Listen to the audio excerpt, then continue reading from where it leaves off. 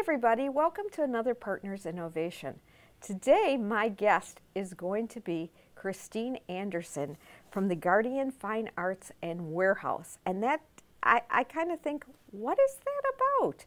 So it's going to be really lovely to really get to know Christine and what she does. Hi. Hi, Trish. It's great to see you. Oh, Christine, it's so nice to have you.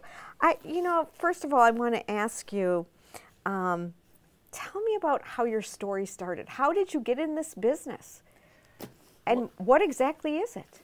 Well, Trish, thank you. My background is in art history, and for many years I worked in the Milwaukee fine art galleries and met many people that way and many artists. And recently, well, I shouldn't say recently, about 3 years ago, I started working for Guardian Fine Art Services and the Warehouse. That's owned by John Shannon and Jan Serr. They're big art supporters of our community, in the community. They're art collectors, and they're just wonderful people that do a lot for the arts in Milwaukee. Wow. And I know that you've been, we did one of your exhibits here, that you've shared some of your incredible artwork. So my next question is, can you just share some of the different collections at Guardian? Certainly. So Guardian started partly because John and Jan are such big art collectors, and when it was time for them to start reviewing their collection for insurance purposes, they didn't have enough room in their home to really take a look at things, and they realized there was no fine art storage in the city. Chicago would have been the nearest place. So they have about 3,600 items in their art collection. Wow. From all over the world, but also all over Wisconsin and Milwaukee. And they purpose renovated a building, and so the collection moved to that building, and one of the goals of Jan Serr and John Shannon is to share their collection with the community.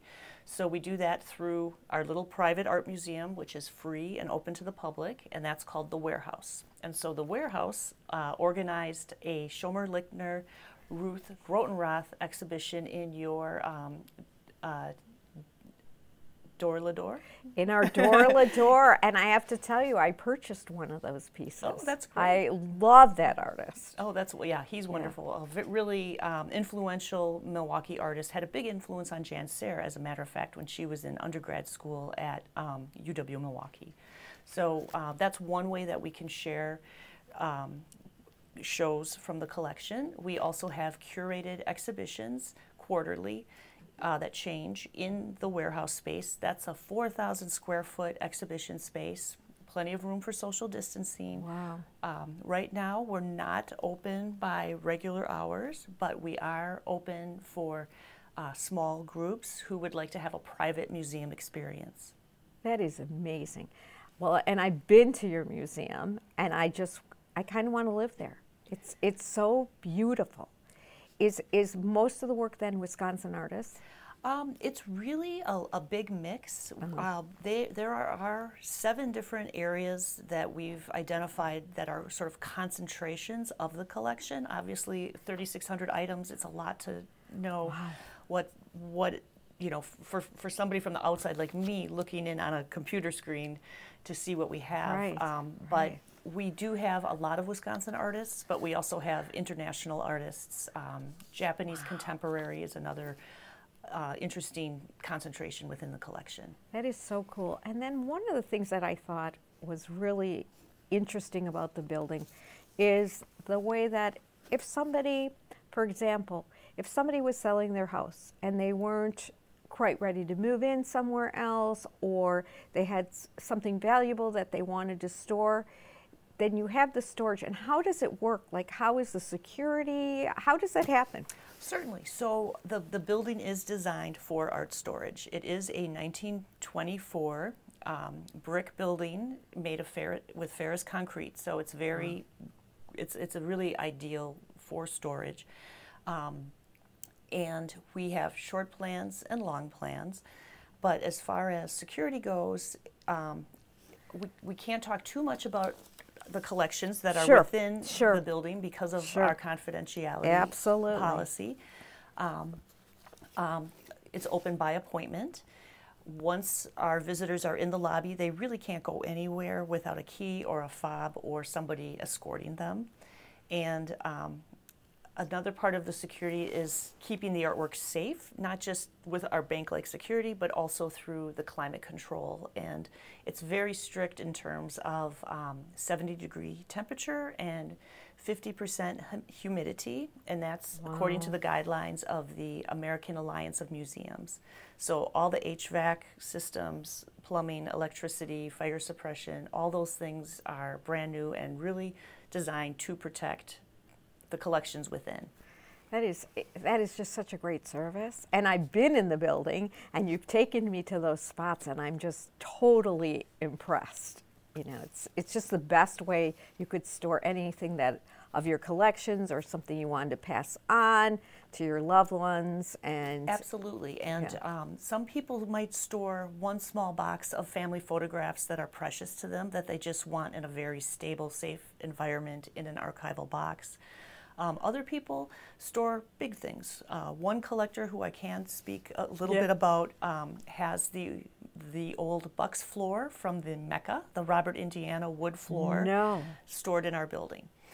Other collectors who are downsizing have us come to their home, move things into a private vault, and then they decide, well, it's time for me to try to get some of these pieces to the auction house, or I'd like to have a potential client come in to see the collection. So we will actually set up their private vault like a little mini art gallery, so they can have visitors come and see what they have, and they can negotiate directly on maybe making a sale.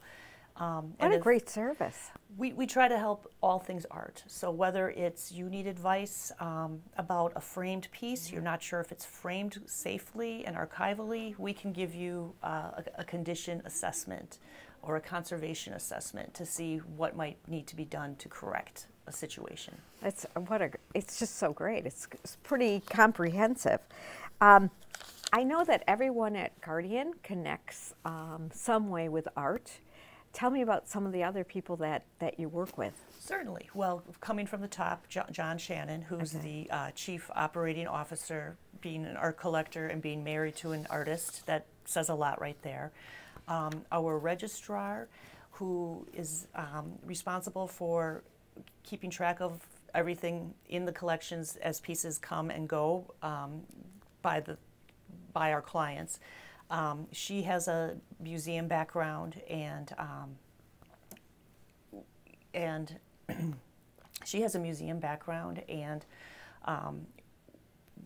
operates just the way a museum registrar would operate in terms of keeping things safe, making sure conditions are right, arranging transportation if they're loaning something or shipping something.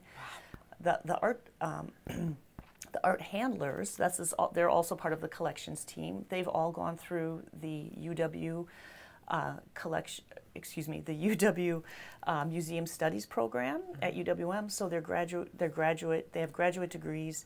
They have been through extensive training with our registrar for art handling, and so they're very comfortable dealing with fragile pieces carefully, assessing what needs to be done, whether it's packing and building a crate and arranging transportation, or helping somebody move to a new home and hang their artwork for them. Wow. And on any level, from one piece to 100 pieces.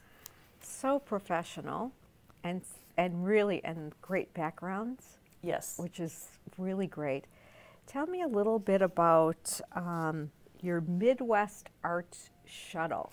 So that's actually very exciting news. We just started that. We've added to our fleet. We now have a 20-foot box truck with air ride cushion, temperature control, GPS monitoring, a lift gate. So all the things that museums are looking for to be able to put something fragile on a truck and get it safely from point A to point B. We're trying to help museums, artists, galleries expand their reach with the shuttle, so we can reasonably and safely transport from Milwaukee, Chicago, Madison, Minneapolis, all points in between. We just added a Door County route, and everybody up there is very excited. So this is something that previously folks in Milwaukee would have had to contact companies in Chicago to be able to do this, which obviously adds quite a lot to the cost. Wow, you really are doing so many There's things. a lot of balls in the air. There are a lot of balls in the air, but and really every time just to walk into this it's really like a private museum when you're in there. A lot of thought and care and planning went into creating a safe, secure, but also welcoming space. So it's definitely not sterile. The lobby always has some interesting little art piece from the collection on display, and lots of auction catalogs and art books. So if people need a break from whatever they're doing in their storage vaults, they're welcome to hang out in the lobby and relax a little bit. Oh, everybody's got to see this. I mean, this is a jewel. This is really a jewel in the city that most people don't know about. That's why I'm so glad you're here to promote your services, because it really is truly a gift to the city. I wanted to ask you about the collection management piece. Yes. So collection management covers sort of a broad range of topics.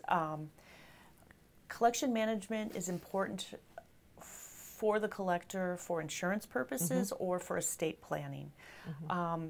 If you're about to ship a piece of artwork, you need to know that that piece of artwork is stable. If it's an old oil painting on canvas, chances are you're going to want to have an assessment done before you ship, because you don't want to lose little pieces of paint or have more cracks appear. So there's ways of assessing, stabilizing, and then carefully transporting that type of work. So for insurance purposes, it's always great to have a conservation assessment, or at least a condition report writing up the state of the piece. It also proves that that piece existed to your insurance company and sets a benchmark for the condition itself. So if you get from Milwaukee and you get to Chicago and there's a chip, well, you have proof that something happened in between.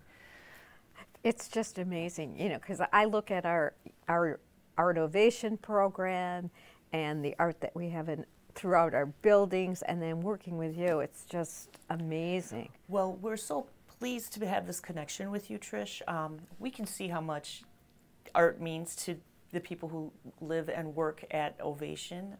The fact that you have pieces designed into the structure of the building with your stained glass and art and sculpture in every room and corridor, it's really a joy to visit. Oh, it's so nice. All right, I'm going to get on to the fun facts about you. One of the things I've been really thinking about is, what do you collect? Personally? Yeah. Well, everybody has to collect something. And my husband and I actually collect vintage tiles. So starting mostly, I guess, Victorian, and we have a really nice grouping of English Nouveau tiles, but a lot of really wonderful American-made tiles too, from the early 1900s. So we have those all over the place. Wow. Yeah, how are they displayed? We have some laid out on tables that we just don't use those tables. We don't have kids, so we can do this. We also have special tile racks that are made of bent steel that we can just slide the tiles into. That's cool. My husband is a ceramic artist, so he makes tiles, both molded and hand-built and hand-carved. So we just really appreciate all the work and energy that goes into making something. It must be a beautiful collection. I remember you showing me pictures, and I was like, oh, that is great. That is great. What would you recommend for somebody if they were just starting out and buying art? What would you say to them? I would say, number one, do your homework. Okay. Get a broad perspective of what's available and how it's available. Are you purchasing through an auction? Are you purchasing through a local gallery? Maybe you're purchasing directly from an artist. Get to know who you're purchasing from. The most important thing, I think, is going with your eye and your heart. Does it speak to you? Does it make you feel happy? Does it make you smile? Don't buy something because it fits a wall over your couch. I mean, granted, you want it to look good in the room, but it doesn't have to match your couch. You really want something that makes you feel happy every time you see it. Oh, great advice. Well, this has been such a pleasure. I am so glad to have you here as my guest today. And, you know, once this pandemic, it seems like we're going in totally the right direction, we're going to bring a group out there one of these days, because we have so many people here who enjoy our art and have just beautiful art in their own homes, and we would love to share it with you. Well, thank you. We would love to have you and your residents and your staff come and visit, and we'll be happy to make a special event for that. Oh, thank you so much. It was just a pleasure having you today. Thank you, Trish. It was a pleasure speaking with you. Thank you for viewing Partners in Ovation. If you liked us, please give us a thumbs up. Give us a comment on Facebook and LinkedIn. We would really appreciate it.